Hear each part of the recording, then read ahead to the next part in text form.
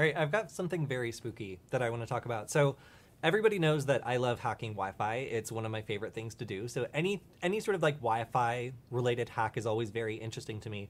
And it appears as though a router related Wi-Fi hack has come out that is relatively severe and also very mysterious.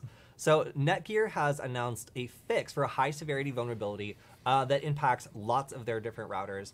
It impacts multiple wireless AC Nighthawk, wireless AX Nighthawk, Wi-Fi 6, and wireless AC router models. And they're not really talking about the specifics here, which makes it seem as though this is like a low complexity attack that virtually anyone can do, and they don't want people to, I don't know, like use a flipper to attack it or something. They didn't really explain much other than that it's a pre-authentication buffer overflow for Wi-Fi, as far as I know, for this router would mean that you can basically crash the router or potentially even execute arbitrary code just by interacting with the router before you are authenticated, meaning no password, just proximity.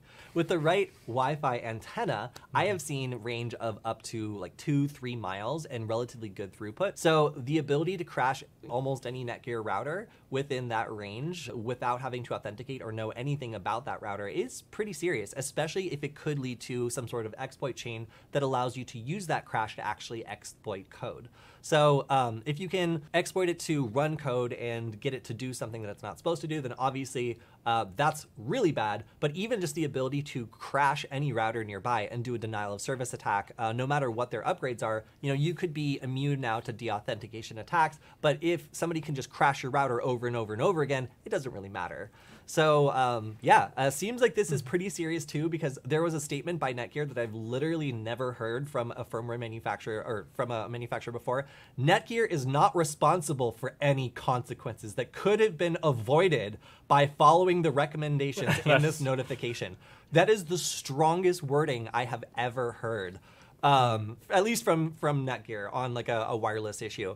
So, wow, yes. If you have a Netgear device, I strongly recommend you read this very easy 7-step process to make sure that you properly install this, because they warn that it's kind of easy to not finish all the steps here and still be vulnerable to this attack. Based on the number of people I've seen with their routers that still have the default credentials, something tells me that not many routers and homes and small businesses are actually going to get updated. Yeah, which is very concerning. I get the feeling that once the proof of concept for this comes out, there's going to be a lot of routers that just get infinitely rebooted as people just have fun with this attack, because it seems like a low complexity, high impact attack that only requires proximity, and that's a really bad thing when you're attacking like a very important device like a router that people rely on to get data.